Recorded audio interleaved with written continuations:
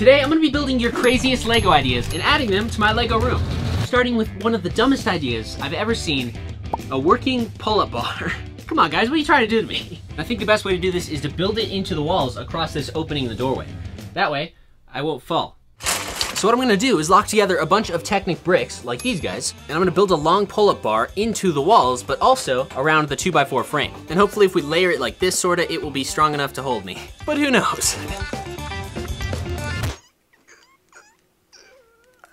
Now I have this big long Technic beam going across. As you can see, this won't hold my weight, so we're gonna add multiple more layers of Technic, and then I'm gonna lock it together with vertical lift arms to make it thick and strong, and then we'll test it out. There it is. So let's install it and see if it works.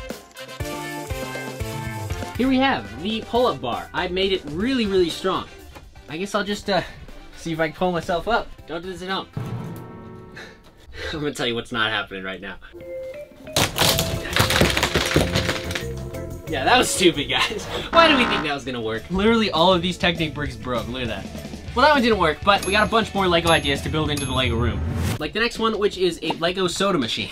I really like this idea, and I'm thinking we could put it right next to the bed. So that way, when you wake up, you just pour yourself some soda. So first we gotta get rid of the panel. And then we can take this and build the soda machine into it. My thought is, we put the sodas on the back of the wall panel on a little shelf, and then on the front, we'll have 3 tubes that go through, and we'll also have 3 buttons for the different types of soda. I'm gonna take off these labels because we're gonna need them later. The best way to force the soda out of the bottle is to pump air into the bottle. So we need to put 2 holes in this cap and make it watertight. Now we'll poke our pneumatic Lego tubes through. The blue tube is going to be connected to our air. And then our black tube is gonna go all the way down into the soda.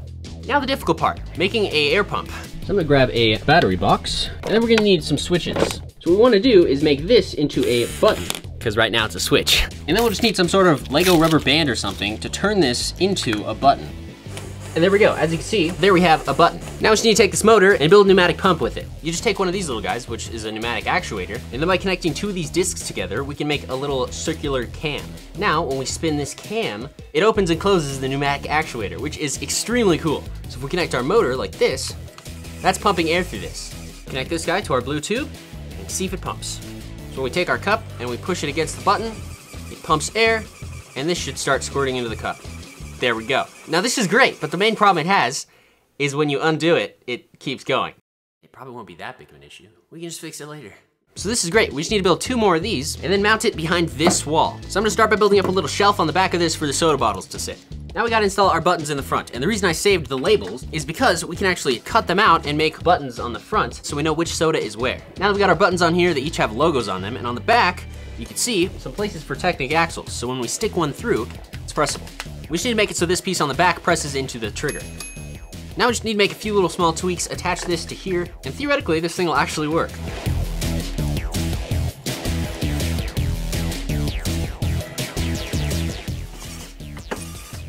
Nice. I have not tried this with sparkling yet. We shall see. Oh no. The fizzy is not working. Oh shoot. It's leaking out the front. Well, this is a huge issue. The carbonated water is for some reason going up the tubes without pressure in there. Okay guys, I think I came up with something really genius. This is a self-kinking mechanism. And as soon as you flick the switch, it kinks it like that and holds it. We just gotta put it in between the soda valve and the output. All right, I think I finally fixed the problem. Now it's time to test it out, and I'm really hoping it works. So as you can see right here, we have our soda machine. I also bought this cool Lego cup. It's official Lego. We have a little stand, and lucky for us, it doubles as the battery box. We can actually turn it on. We have 3 different types of soda. We have Mountain Dew, and if I turn that on, there's Mountain Dew coming out there. Look at that. We also have Coca-Cola, so we can close off that one and turn on the Coca-Cola valve. Should have tested that one before I put it behind the wall. It does work, it's just a little bit slower on this one because of a leak in the top of the thing, but it is putting Coca-Cola into the cup. And last but not least, we have Sprite here, so we can push that in, and as you can see, putting Sprite into our cup. Then when we're done, all we gotta do is just pinch off these little valves, and boom, we have a cup of soda. Mixed flavor. It's not terrible. I like these buttons too. The mechanism for this worked really, really well. You can just push it and it springs right back. It's actually really satisfying. Almost gave up on this one, but I pushed myself and I persevered and I was finally able to get the mechanism to work. So that was actually a pretty cool idea. Thanks for commenting. The next idea I want to build actually comes from Christian behind the camera. So Christian's idea was to build a hidden computer inside this desk. Isn't that right, Christian? Yeah. So what I think I'm gonna do is make a little hole and then have an iPad that can slide in and fold up with the keyboard underneath, that way it'll actually be hidden. But the first thing I gotta do is take out a chunk of this desktop so that we can actually fit it in here. And while I'm doing that, I can tell you about this video's sponsor, Paperlike. Paperlike is an iPad accessory that makes drawing on a screen feel like you're drawing on paper. Without Paperlike, it just feels like a screen. It feels like you shouldn't be touching it. And then with Paperlike, definitely feels like paper. Paperlike uses a unique nano dot surface to match the feel and sound of drawing on actual paper. Now we've got a hole cut out for this, we got the keyboard in there, it can fit. Now I just gotta figure out how to hinge this thing on here so that it will close and hide the entire thing.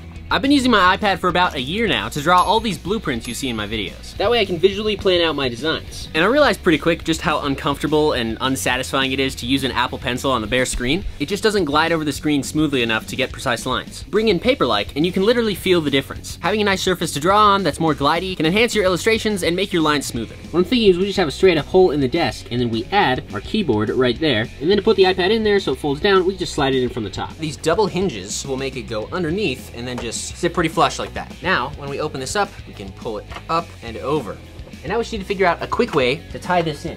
Paperlike comes with all the application tools you need to install it, and it's relatively simple to install. You can also see it reduces some of the glare you would get with just the actual screen, which is really nice. I think the important thing is that you just don't push super hard on the Paperlike with your Apple Pencil. That way it doesn't create any scratch grooves. But for me, it works really well and makes it a lot more satisfying to do drawing on my iPad. So if you want to get a Paperlike for yourself, you can go to paperlike.com/brickscience or click the first link in the description to get yours. And they ship worldwide, so happy drawing. So heavy. There.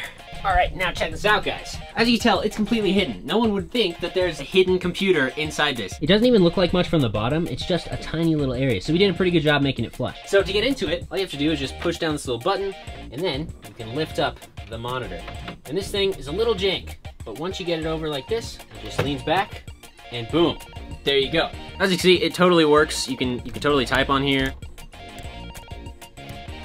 And we can watch YouTube videos. It works. It's like a hidden computer. You can draw on it, just put it into drawing mode, and boom. This is the thing we just made, as you can see. Success. And then when you're done, you just store it, and it's down, and it's just a little finicky, but it does go in. These Legos are kind of tight. And it's totally hidden in the desk surface, just like that. So there we have our hidden computer inside the Lego desk. Honestly, this desk is getting better and better. I say we add a cup holder soon to the side or something. Somebody write that in the comments so I can add it. The next idea is to build a Lego basketball. And so I was thinking, what if I built a basketball hoop on this wall, and that way I can throw stuff into it from the Lego bed. I'm just gonna start with the hoop part, and then work from there. We grab some of these orange 1x4s, and we connect a bunch of them like this. We're basically gonna build a wall, and then we're gonna arrange these pieces in such a manner that it will bend. And boom, now we have a wall. Check this out. To curve it, the pieces can stretch a little bit. So we can make a hoop by just continuing this all the way around. And it'll be orange, so it'll look cool.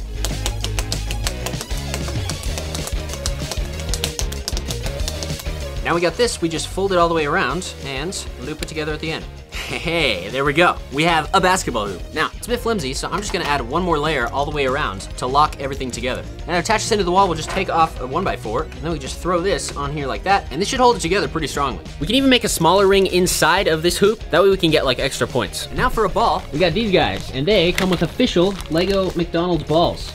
I kinda wish I could unsay that. But anyway, this is an official Lego ball from the McDonald's Happy Meal toy or something. Now we can install this in the Lego room. And there you go, guys. As you can see, we have our Lego basketball hoop right there. We can grab our ball and see if we can make it from here. Ah, so close. This could be a fun game, like try and hit it from the bed. I'm gonna try and make the blue.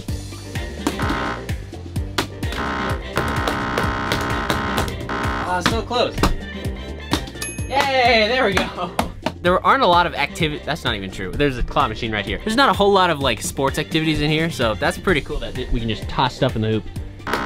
Wow, I really suck. And then this thing gets lost under the bed. There's actually a lot of room under there. We should do something under there in another video. Comment down below if you want to see a hidden gaming fort underneath the Lego bed in the Lego room. That'd be kind of cool. Hidden Lego gaming fort. We've never done that before. No one's ever done that before. It'd be really uncomfortable. The next idea is to build a Lego cereal machine. I'm thinking what we do is we put this right by the bed. That way when we wake up, we can just have some Lego cereal dispensed into a bowl or whatever. The way I'm gonna build this is just like the ones I have in my studio, except these ones are actually used for dispensing Lego parts. All it is a little silicone wheel, and when you turn it, it just drops some in a cup. So we just need to figure out how we're gonna make one of those in Lego for our Fruit Loops. So you get some clear pieces and build some sort of tube. I like to be able to see the cereal, so maybe if we use some of these rounded guys, we start building this up on a plate just to get the shape we want. Perfect. This will hold our cereal nicely. Now we need to build a box underneath it that'll house the little paddle to actually make it go down. Now to make it as easy as possible for the cereal to flow down, I'm gonna add some slopes to the inside of this box. You know, I've never built a cereal machine before, but this is how I assume it would work on the inside. Now that we got this, we're gonna need a paddle that will fit in a 4x4 hole. I'm thinking we use some of these Technic pieces and just build a 3-wide paddle. As you can see, I used some rubber pieces. So we're gonna add this to the bottom of this. Now, does it work?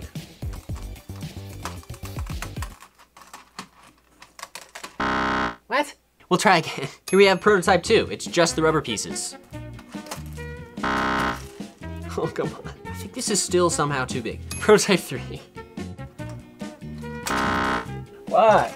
Oh, stop. No, wait. Prototype 4. Still getting stuck. Wait, I think I have it, guys. One last try.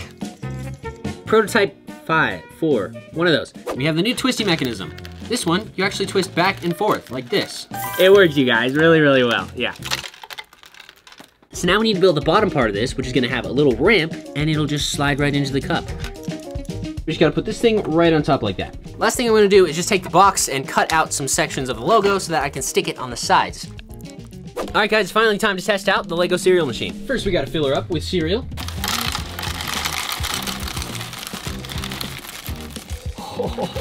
Didn't spill a single one. Snap this guy right on top like that. I was thinking I'd just put this thing right here on my nightstand. You can see there we have the Fruit Loops logo on the side. This thing looks like a cereal machine. It looks cool. And we can actually test it out and make some cereal. Oh, wait. Little bit of milk. All right, now we're good. And we can just put the cereal right in the bowl like this. You know, not bad, you guys. I really thought it'd be less functional than this, but it seems to be working. When it jams, you just crank it hard, crack up those ones in there, and they just fall right down there like that. Okay, honestly, I didn't think this would work, but now we have cereal. I got a lot of sugar. Yeah, I thought this would be pretty lame, but the fact that it works makes it a lot better. Lego cereal machine is actually a pretty fun idea, so thank you for that. Now I just got like the wall of sugar over here. The next idea you guys had was to build a Lego train track around the walls, and I can't even credit this to one person individually because so many people commented to do this. Now, it's possible, but there are a few small things, and one of them is pretty large. It's a little too close to the wall to go all the way around. But what we could do is move that shield and then go all the way around this corner over the window, and then I was thinking we could have a little spot where we could do crash tests with a little target on the ground so the train can go all the way around and then fall to its demise. First thing we need to do is remove all the panels on the second row so that we can implement the train tracks.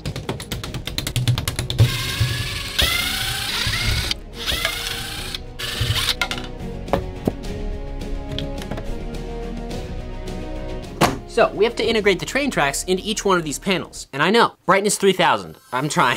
All we're gonna do is split these in half, like this. Then we're gonna take out a layer and replace it with some sticks that jut out. And then we can put our train tracks right on top like this. So that's not the most strong thing. What I'm gonna do is grab some struts and we're gonna connect these to each one of the joists to make a triangle.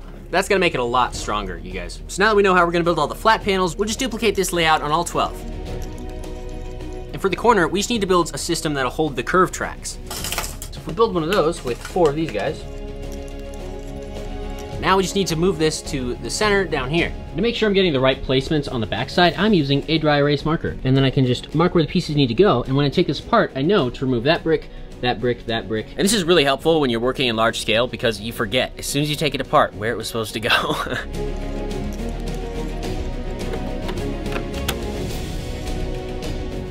It works.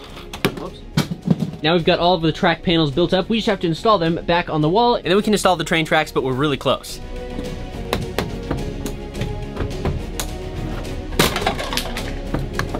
Now that we've got all the track wall panels installed, all we have to do is snap down the tracks on top and add a few finishing touches like a target on the ground and the actual train that's gonna go on the tracks. As you can see, we have a lot of trains left from the crash testing LEGO trains video, like the Orient Express. For the crash test, I'm gonna use this chassis. You put this right up here, and we can put some caboose behind it. Here we go, the moment we've all been waiting for. You can see this thing is really holding. We gotta see if it makes it all the way across to here to drop onto the target. Here we go, guys. We're going. We're going. Oh! Oh! That was awesome! I completely missed the target because it went a little faster than I was expecting, but wow.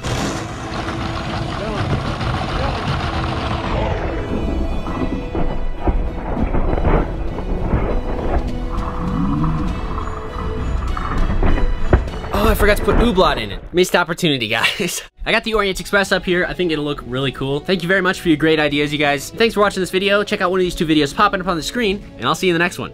See ya.